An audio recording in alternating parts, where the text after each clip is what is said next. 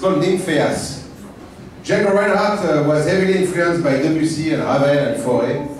He was born in 1910, and that was the music that was played in Paris back then.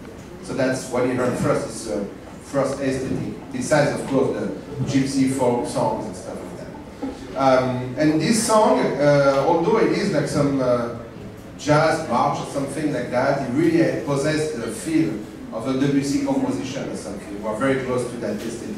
It's a very unique piece, and it's called Nympheas.